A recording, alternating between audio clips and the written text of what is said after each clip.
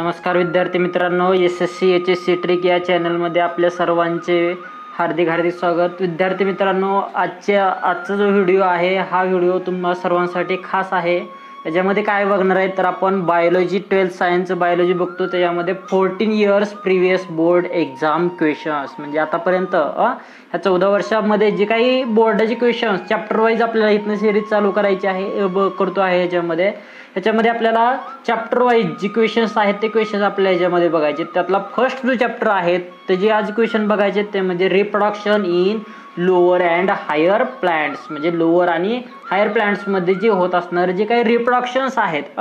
मग ह्या चॅप्टर मध्ये जे येणारे जे काही क्वेश्चन्स आहेत जे की आतापर्यंत एक्झाम 2008 पासून जे आतापर्यंत 2019 पर्यंत जे काही विचारले गेलेले जे क्वेश्चन्स आहेत ते क्वेश्चन्स काय करायचं तर आजच्या या व्हिडिओमध्ये आपल्याला पूर्णपणे बघायचे आहेत की ते क्वेश्चन कसे होत जाते। ठीक आहे, मग त्याच क्वेश्चनच्या आधारे आपल्याला अभ्यास करण्यासाठी कसं सोयीस्कर जाणार आहे। कारण विद्यार्थी मित्रांनो बघा, अभ्यास करत असताना कधी पण लक्षात घ्या आता वेळ जी आहे ते वेळ खरंच कमी आहे। मग अशा कंडिशन्स मध्ये जे ओल्ड जे क्वेश्चन पेपर आहेत ते क्वेश्चन पेपरचा आधार जर घेतला तर आपल्याला अभ्यास करणं कसं जातं अत्यंत सोपं जाईल।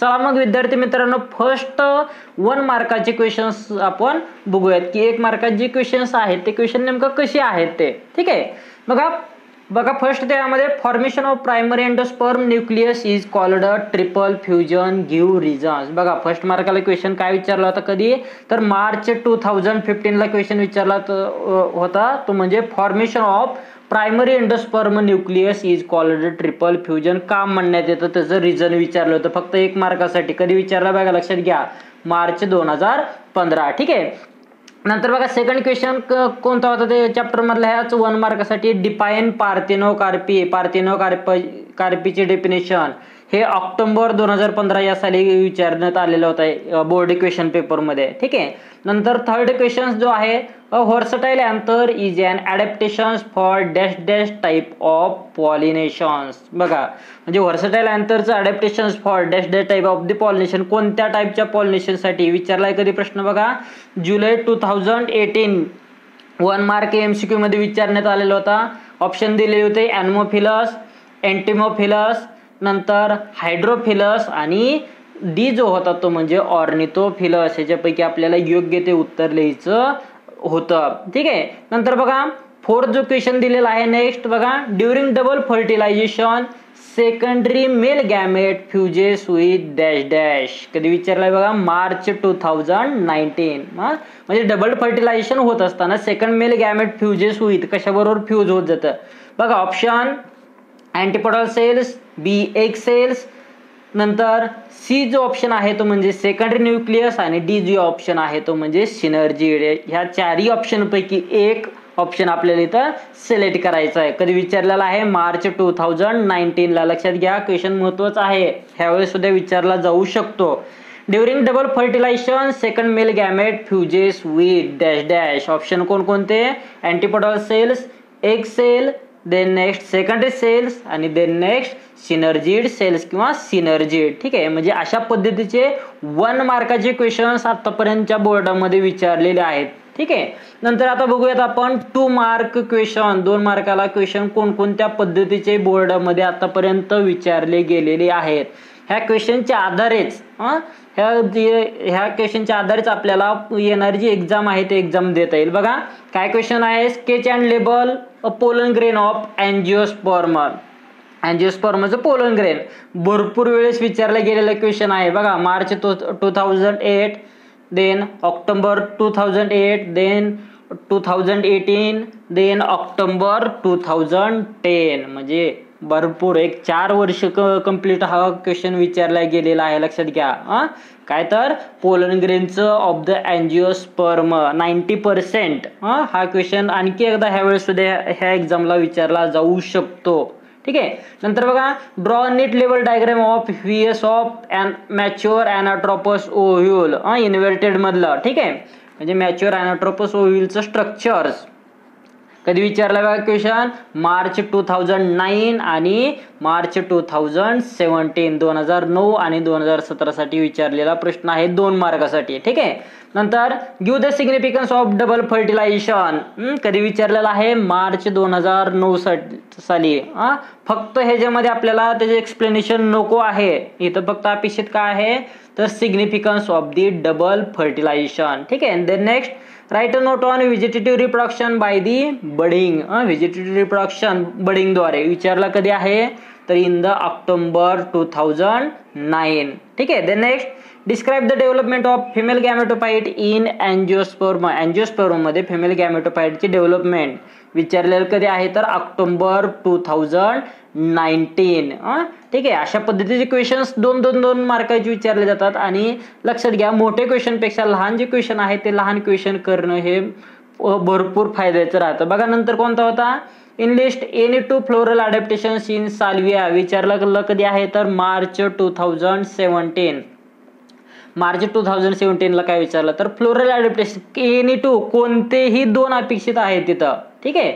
नंतर पुढचा कोणता आहे? Give the floral adaptations of the एंटिमोफिली. कधी विचारलाय? जुलै 2017. लक्षात घ्या, एंटिमोफिली मीन्स काय तर एंटिमॉन इन्सेक्ट. मग लक्षात घ्या ह्याचं फ्लोरल अडॅप्टेशन एंटिमोफिलीचे. आणि लक्षात घ्या ह्याच्यामध्ये एंटिमोफिली असतील किंवा ॲनिमोफिली असतील, म्हणजे ज्याच्यामार्फत पॉलिनेशन होत जातं, ह्याच्यापैकी कोणता ना कोणता फ्लोरल अडॅप्टेशन हे विचारला जातातच. बघा एंटिमोफिलीचं कधी विचारलेला आहे 2017 ला. Then sketch and label structure of male गॅमेटोफाइट in angiosperm and what is सेपियानोगॅमेट. 2 questions आहेत. लक्षात घ्या, पहिल्यांदा मेल गॅमेटोफाइट ची डायग्राम काढायची आहे, त्याची लेबलिंग करायची आहे, आणि सेपियानोगॅमी म्हणजे काय त्याची डेफिनेशन लिहायची आहे. कधी विचारलेलं आहे? In the March 2019. ठीक आहे. The next explain outbreeding devices in the अँजिओस्पर्मिक plants. अँजिओस्पर्मिक plants मध्ये काय करायचं आहे तर आपल्याला आउटब्रीडिंगचे डिव्हाइसेस आहेत.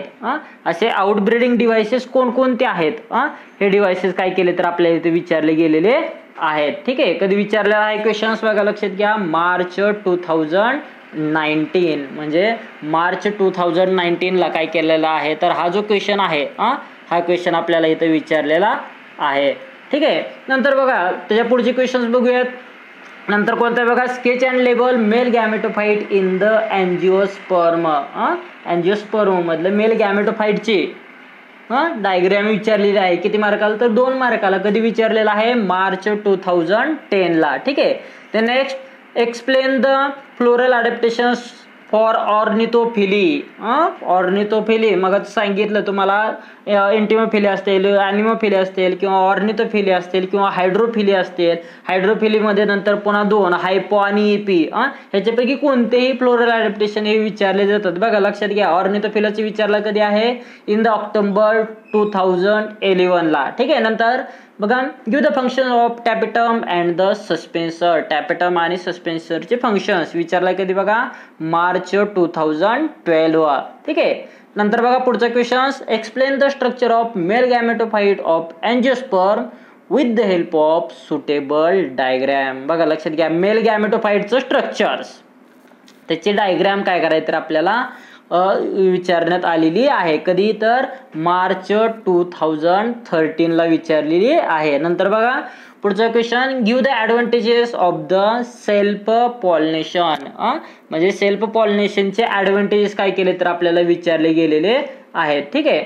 बघा मग आता ह्याच्या ॲडव्हान्टेजेस मध्ये आपल्याला सेल्फ पॉलिनेशन कसं आहे, कोणत्या पद्धतीने आहे ते आपल्याला लिहिता येईल. त्याच्यामध्ये 2 मार्काचा क्वेश्चन आहे. विचारलेलं कधी आहे तर इन द ऑक्टोबर 2013. ऑक्टोबर 2013 ला 2 मार्कासाठी हा क्वेश्चन जो आहे तो क्वेश्चन काय केलेला आहे तर आपल्याला विचारण्यात आलेला आहे.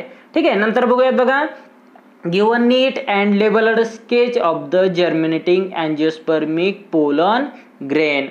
अँजिओस्पर्मिक पोलन ग्रेनची डायग्राम काढायची आहे आपल्याला याच्यामध्ये. ठीक आहे. रिपिटेशन क्वेश्चन झालेला आहे, परंतु या ठिकाणी जर्मिनेटिंग पाहिजे. जर्मिनेटिंग हा रिपिटेशन नाहीये. पोलन ग्रेन म्हणलं तर ठीक आहे, पण जर्मिनेटिंग म्हणजे काय तर पोलन ग्रुप, पोलन ट्यूब बाहेर आलेली. विचारलेलं कधी आहे तर इन द ऑक्टोबर 2014. ठीक आहे. नंतर बघा, with the help of a suitable example explain प्रोटॅन्ड्री. प्रोटॅन्ड्री म्हणजे काय त्याचं एक एक्झाम्पल देऊन त्याची डेफिनेशन आपल्याला इथं पाहिजे. किती मार्काला विचारलेला आहे तर 2 मार्काला. कधी? In the October 2015. The next give the floral adaptations for the चिरोप्टेरोफिली. ठीक आहे, बघा आलं मगाचच. फ्लोरल अडॅप्टेशन्स कुठला आहे तर चिरोप्टेरॉन्स, चिरोप्टेरोफिली कधी विचारलेला आहे तर in the March 2016. Then next give the floral adaptations for ॲनिमोफिली. बघा तुम्हाला सांगितलं होतं चिरोप्टेरोफिली, एंटिमोफिली, हायड्रोफिली. बघा इथं विचारलेलं आहे ॲनिमोफिलीचं. कधी विचारलेलं आहे जुलै 2016. ठीक आहे, म्हणजे फ्लोरल अडॅप्टेशन्स कशामधले तर ॲनिमोफिलीचे. ठीक आहे, नंतर बघा पुढचा question describe the formation of helobial endosperm. विचारलेलं कधी आहे तर जुलै 2016. जुलै 2016 ला काय विचारलेला प्रश्न होता तर describe the formation of the helobial endosperm. Helobial endosperm म्हणजे काय ना, त्याचं जे फॉर्मेशन आहे ते फॉर्मेशन हेलोबियल एंडोस्पर्मचं कसं आहे त्याचं काय करायचं आहे आपल्याला ह्या ठिकाणी तर त्याचं डिस्क्रिप्शन लिहिणं अपेक्षित आहे. आणि 2 मार्काला विचारलेला प्रश्न आहे, म्हणजे 2 मार्काला जेवढं अपेक्षित आहे तेवढंच, उगाच जास्त विनाकारण इथं लिहिलेलं चालणार नाहीये. ठीक आहे, नंतर बघा 3 मार्काची क्वेश्चन बघूयात.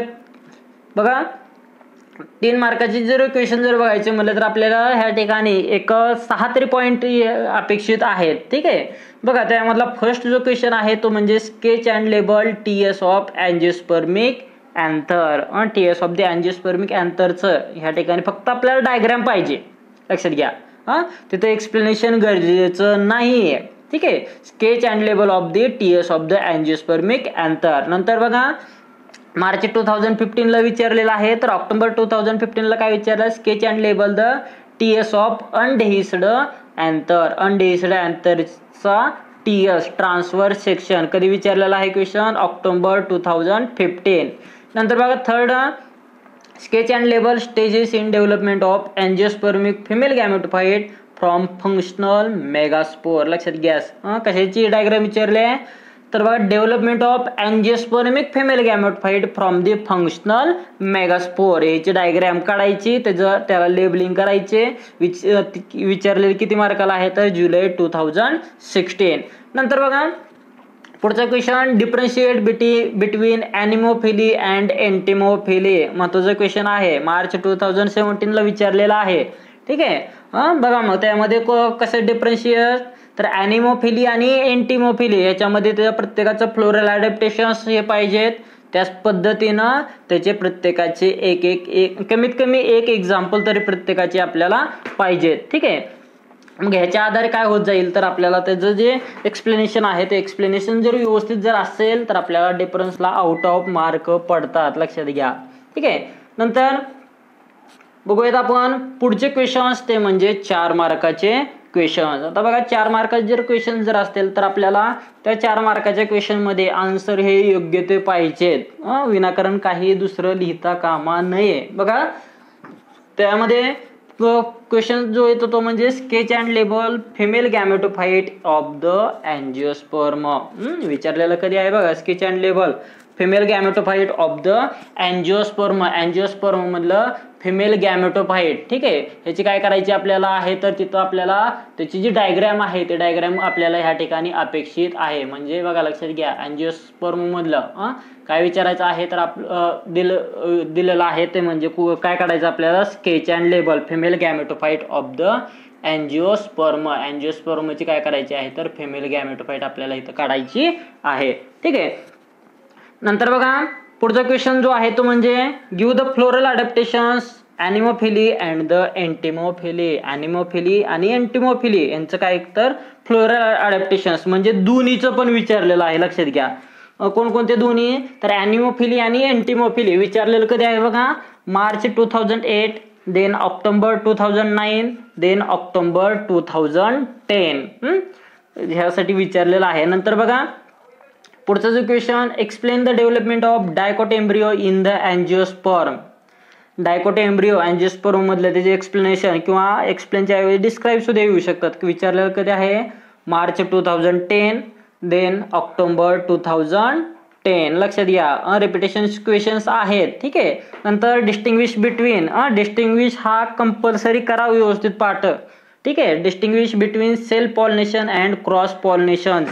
सेल्फ पॉलिनेशन आणि क्रॉस पॉलिनेशन याच्यामधला डिफरन्स. ठीक आहे, विचारलेलं कधी आहे मार्च 2011 अँड ऑक्टोबर 10. लक्षात घ्या, डिफरन्स महत्वाचा आहे. ठीक आहे. नंतर बघा, explain the process of double fertilisation. Double फर्टिलायझेशनची process फक्त ह्या ठिकाणी एक्सप्लेनेशन करणं अपेक्षित आहे. ठीक आहे. विचारलेला कधी आहे तर ऑक्टोबर 2011 ला. ठीक आहे. नंतर बघा, explain the development of male गॅमेटोफाइट of the angiosperm. म्हणजे mail गॅमेटोफाइट, development of the mail गॅमेटोफाइटची development angiosperm मधले. विचारलेलं कधी आहे क्वेश्चन तर ऑक्टोबर 2011. लक्षात घ्या, हा सुद्धा क्वेश्चन कसा आहे तर पूर्णपणे महत्वाचा आहे. ठीक आहे. नंतर बघा, जुन्या सिलेबसमध्ये सुरुवातीला 7 मार्काचे क्वेश्चन्स होते तुमच्या आधीच्या बॅचमध्ये, मग ते सुद्धा क्वेश्चन आपण इथं रिपिटेशन घेतो आहे. ठीक आहे. मग आता बघा, लक्षात घ्या, 7 मार्काचे क्वेश्चन तुम्हाला काय करण्यात येतील तर एक 5 मार्काच्या क्वेश्चन मध्ये ते क्वेश्चन विचारले जाऊ शकतात. ठीक आहे. त्यासाठी मी रिपिटेशन इथं घेतो आहे क्वेश्चन. बघा, define जिटॅनोगॅमी and झिनोगॅमी.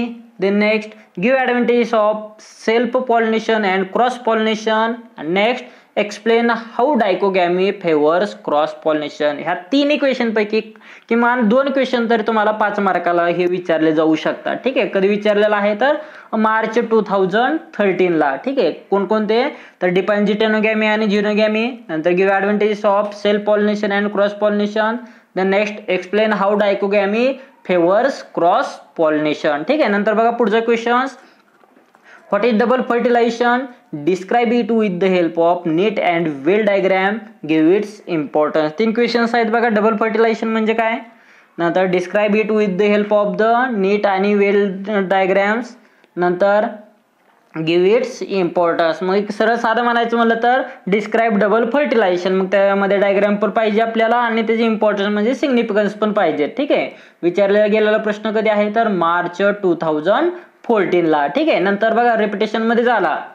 March, what is double fertilisation, describe the process in brief. फक्त आपल्याला डबल फर्टिलायझेशन म्हणजे काय आणि त्याची प्रोसिजर इथं अपेक्षित आहे. कधी विचारलेला आहे मार्च 2016 ला. नंतर बघा, in list advantages and disadvantages of cross pollination, add a note on pollination mechanism in salvia. बघा, लक्षात घ्या, कशाचं ऍडव्हांटेजेस आणि disadvantages of the cross पॉलिनेशनचं. Advantages, disadvantages आणि नोट कशावरती विचारले आहे तर pollination mechanism in the Salvia. साल्वियामध्ये pollination कोणत्या पद्धतीने होत जातं त्याचं मेकॅनिझम. ठीक आहे.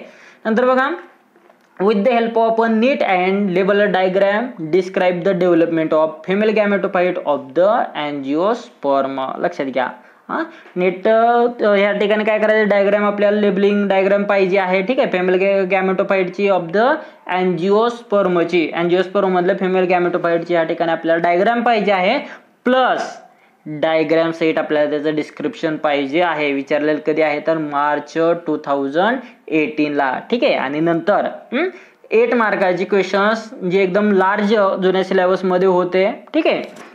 बघूयात आपण ते पण. With the help of NEET and label diagram, describe the structure of anatropous ovule as seen in fierce, add a note on the function of its various parts. लक्षात घ्या, कसे डायग्राम विचारलेली आहे आपल्याला या ठिकाणी. Structure of anatropous ovule as seen in VS. VS म्हणजे vertical section मध्ये anatropous ओव्ह्यूलचं structure.